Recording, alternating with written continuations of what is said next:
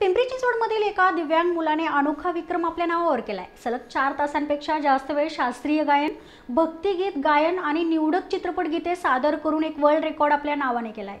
पुण्यातील बालगंधर्व रंगमंदिरात काल ह्या कालावधीत एक अनोख्या विश्वविक्रमाची नोंद झाली। पिंपरी चिंचवडमधील पृथ्वीराज सतीश शिंगळे ह्या 14 वर्षीय दिव्यांग मुलाने सलग 4 तासापेक्षा जास्त वेळ शास्त्रीय गायन, भक्तिगीत गायन व निवडक चित्रपट गीते सादर केली। कार्यक्रमाची सुरुवात राग सारंगने करत पुढे अप्रतिमरित्या राग मारुविहाग सादर केला। वर्ल्ड रेकॉर्ड इंडियाचे प्रतिनिधी श्री दिनेश पैठणकर यांनी रात्री 7:30 वाजता विश्वविक्रमची घोषणा केली।